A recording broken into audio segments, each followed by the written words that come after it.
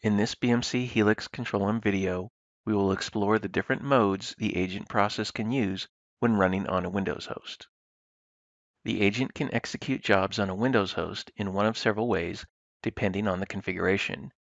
By default, when a BMC Helix Control-M agent is installed on Windows, the Windows service is configured to log on as the local system account.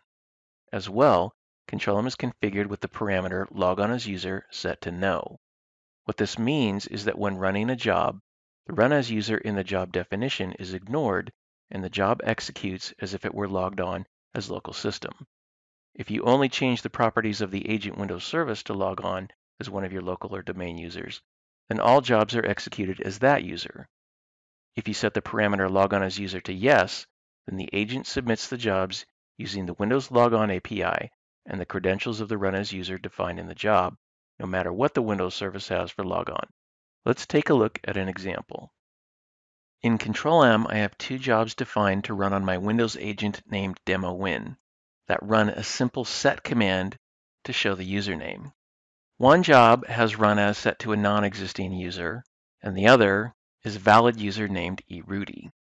I ran both these jobs in the default mode, and looking at the output, notice that the set command returns a different user than the run as user in both jobs, and they both succeed.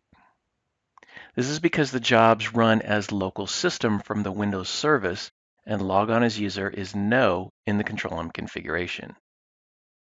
On the Windows host, the Control-M SaaS agent Windows service still has the default of local system.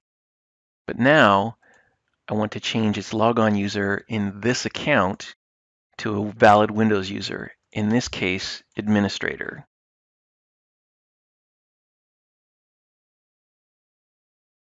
Once making the change, it'll be necessary to restart the service. Stop the service, and then simply start it back up again. Let's see what happens to the jobs now.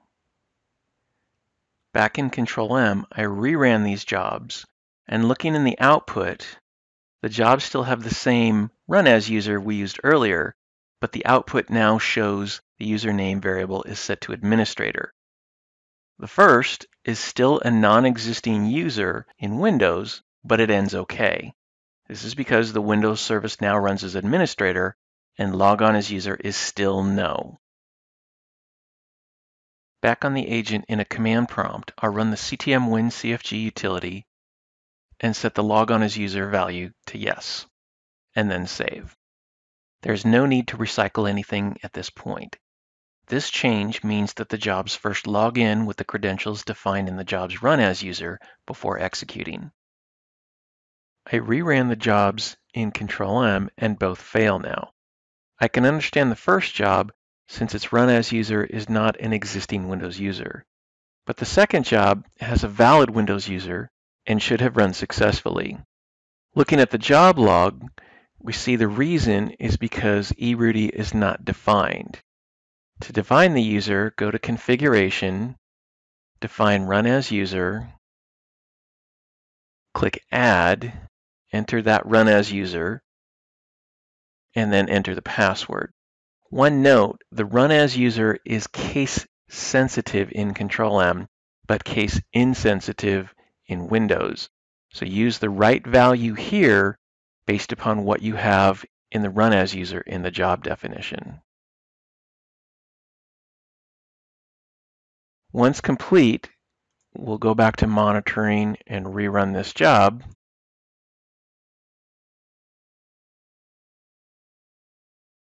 And see that it ends successfully now. Looking at the output, we can see that the username is now eRudy and matches the run as user. Thank you for watching this BMC Helix Control-M Solutions video. As you can see, there are several ways to execute jobs on a Windows host, and depending on the applications you run, they may require a specific type of configuration to run properly. Please see our YouTube channel for more videos like this.